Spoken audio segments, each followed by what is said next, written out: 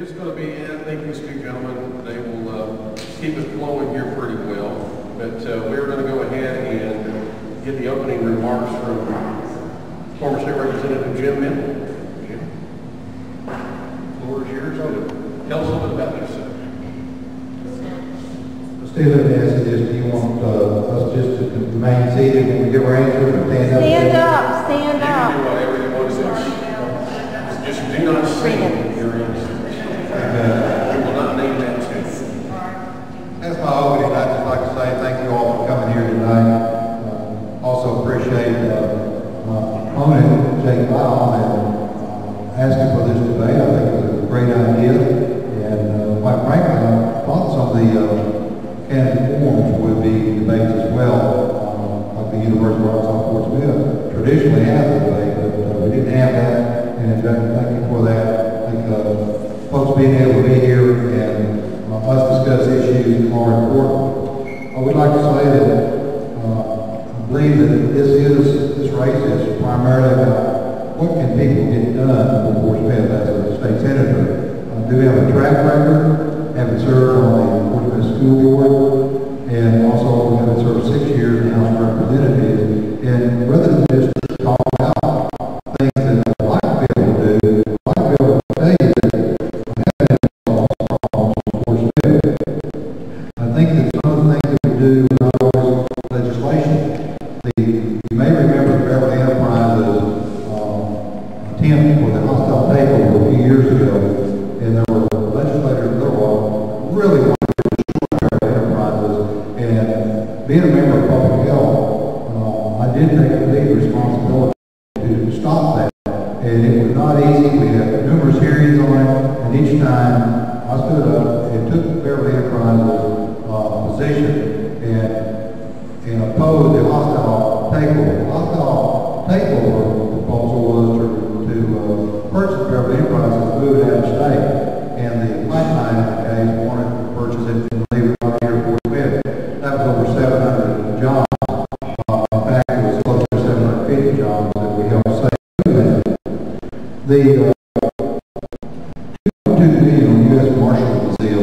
Some of you may not realize there has been a whole lot of publicity on this, but I used my 6 years of political support and relationship to convince the Speaker of the House in 2007 to set aside $2 to $3 billion for that project.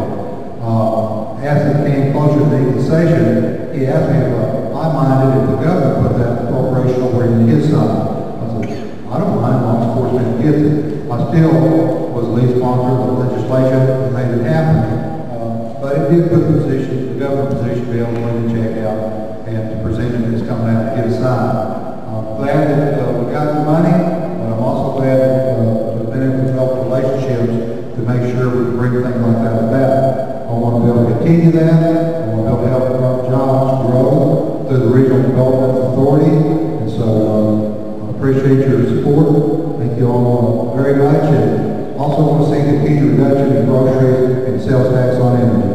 All we do is thank you, ma'am. If you notice, we have a time sheet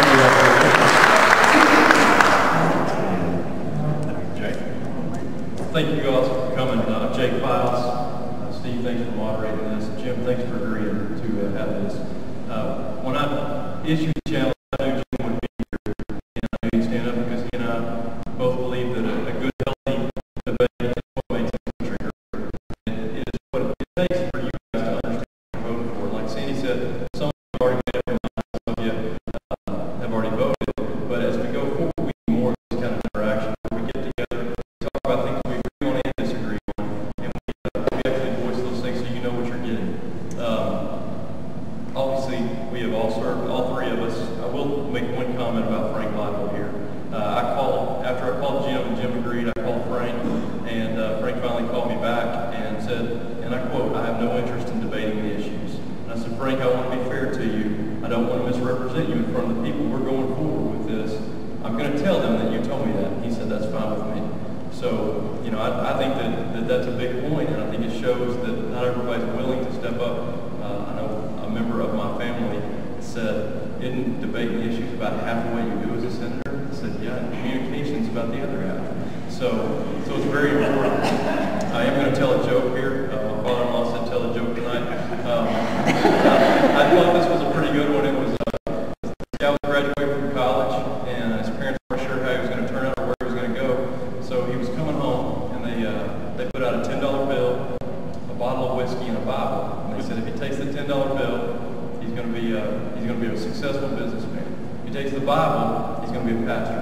If he drinks the whiskey, he's gone off the deep end. So he comes in, they're watching him on the side, he looks around, studies his choices. He puts the $10 in his pocket, puts the Bible under his arm, drinks the bottle of whiskey. They looked at each other and they said, he's going to be a politician.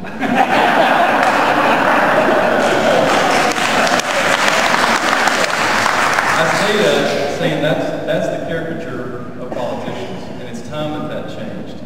And Barack Obama has made change a dirty word, but we need change. Fort Smith needs change. Fort Smith needs representation in Little Rock, and that's why I'm running. We got to have people in Little Rock that can stand up effectively and communicate our positions, and also communicate what opportunities we have here. For quite some time, I think we've been overlooked. And 3 minutes goes fast. For quite some time, we've been overlooked, and it's time that we step up, send people to Little Rock that can make change, that are conservative, yet can work with people. And that's what I'm looking forward to do, and I appreciate all you coming tonight.